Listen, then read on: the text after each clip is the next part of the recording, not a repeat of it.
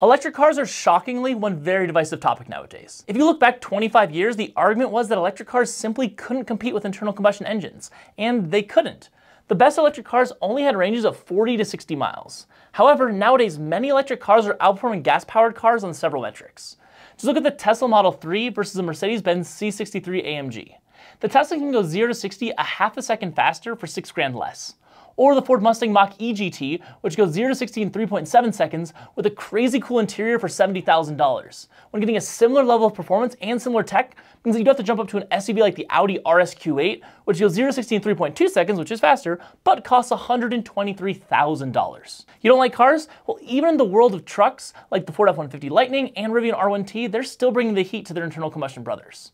When it comes to acceleration and efficiency, it's hard to compete with what electric cars are offering these days. Because of this increase in quality, the debate has moved more into the question of, are electric cars actually better for the environment? Because let's be honest, if you're paying an extra $10,000 for your car, you at least want a warm fuzzy feeling that tells you that you're superior to those around you. I mean, doing a good thing for the environment. So in order to help you have a sense of moral superiority, regardless of if you're for or against electric cars, I've compiled all of the pros and cons and also written out an example situation to help determine if electric cars are actually better for the environment. Let's start with the pros. Also, if you're wanting to cherry pick evidence to argue with your friend and only want the cons, we'll talk about that too. The sections of the video are labeled in the video description beneath the like button. So knock yourself out. Pros of electric cars.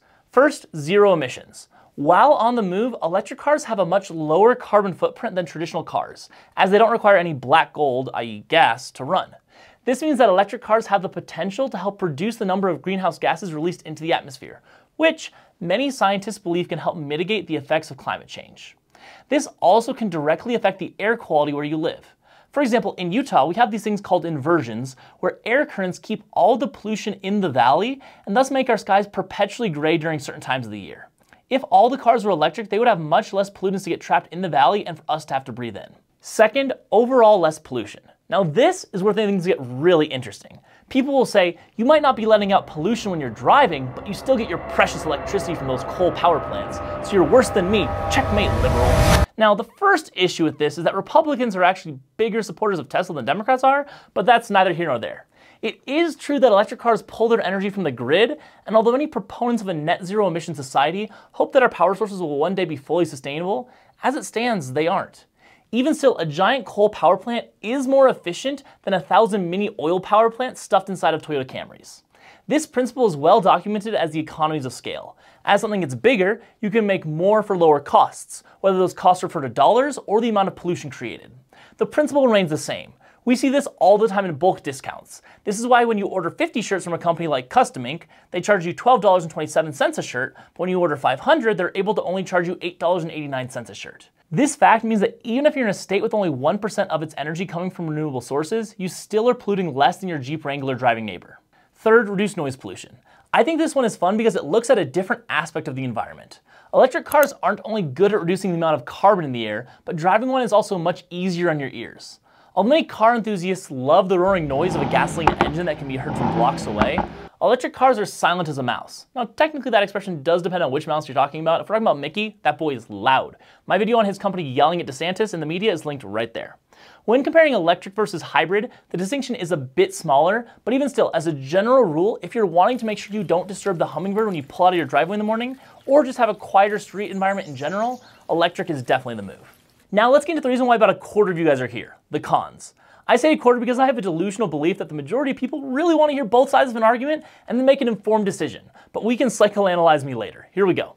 First, mortifying minds. Did you like that alliteration? The production of electric car batteries requires several metals, including some precious metals, as well as minerals such as nickel, cobalt, manganese, and lithium. The mining process of these minerals and metals oftentimes involves open pit or strip mining and other habitat destroying activities. We're talking the kind of stuff that Captain Planet would have had a field day over.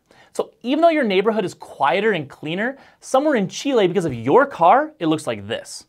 Furthermore, the manufacturing process releases hazardous chemicals into the environment such as sulfur dioxide and carbon dioxide. Additionally, when these batteries reach the end of their useful life, the disposal of the batteries and recycling of their components can cause additional environmental problems. And although many venture capitalists are dumping money into the battery space, as it stands, the industry is still developing and widespread battery recycling is not common. Second, electric cars aren't the #1 option. Depending on where you live, there may be several better options for the environment than an electric car. Many critics of electric cars feel like the biggest problem with them is that they just aren't enough.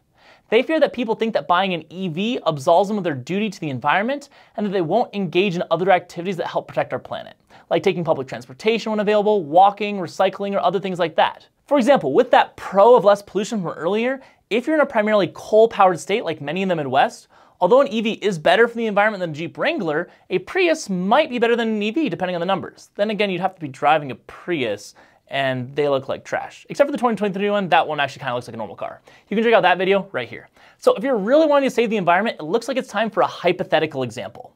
All right, we've got 4 friends. Train Tammy, who only takes public transit, EV Emily, who got herself a fancy nice EV, Hybrid Heidi, who has a plug-in hybrid, and Gas Gus, who has your standard gas car. And if you have a problem with my alliterations, please tell me in the comments. Please keep in mind here that a lot of these numbers vary by country of production, state in which you live, etc. We're going to be doing our best with the averages that we have access to. Alright, so the upfront costs of the environment are going to be highest with Emily, with an average of 90 grams of CO2 per mile coming from the actual production of the vehicle. Hybrid Heidi and Gas Gus come in below that, and Train Tammy comes in the lowest with 0 grams of upfront cost because she's not buying the train. Don't worry, we're still going to include the carbon footprint of building the train in the final calculation.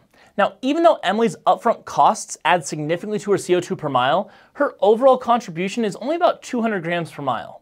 Heidi comes in with an overall contribution of 260 grams per mile, and then in last place is Gus with 350 grams per mile. So electric cars are the best option even with the high upfront pollution costs, right? Well, not so fast. We forgot our good friend Tammy. Let's say that Tammy is riding in an old diesel-powered train. Well, she'll be producing about 177 grams per mile, and that's including the upfront production costs. Better than even the electric car. And if she's on one of those new electric trains, she might be producing as little as 120 grams per mile. Once again, you can rework these numbers based off of different states or specific models of cars, but the general trend holds true. Electric cars are better for the environment than gas ones. However, if your number one concern is for the environment, then you'd probably be best off riding public transportation, biking, or walking. Ultimately, however you decide to get around, whether it be by bus, bike, BMW, or biplane, the most important thing is that you make an informed decision. EVs are usually better for the environment, but it's really up to each of us to decide if the 150 grams of CO2 per mile we save is worth the increase in upfront price, or if we could walk or bike or do something else that's slightly more sustainable. There are other considerations as well when it comes to electric cars, like if there's going to be enough chargers or if we know where the power is coming from. A while back, someone suggested that our roads should be turned into solar panels to solve that very problem. Spoiler alert, it still hasn't happened. Click on my video right here to find out what happened to solar freaking roadways. As always, thank you guys so much for watching, and I'll see you guys next time.